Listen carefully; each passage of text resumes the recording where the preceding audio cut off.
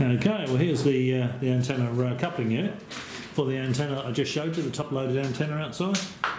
There's the coax coming in from the transmitter, comes out of the ground, goes into this ATU. You can see in there's a nice big coil. There's a vacuum cap up there. There's a knob there, or thing you put a screwdriver in there to tune it. And these things here move the there's a ring inside that inductor, so that the inductance varies. There's a little transformer down there, so you can see what the antenna current is. As you can see, this is off at the moment, showing no antenna current or line current.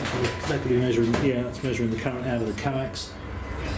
And yeah, so you can see there's a couple of coils, capacitor,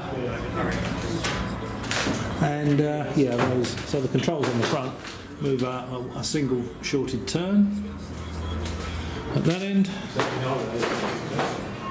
and a single shorted turn at that end. I don't know if you can see that sitting inside that coil inside that ATU.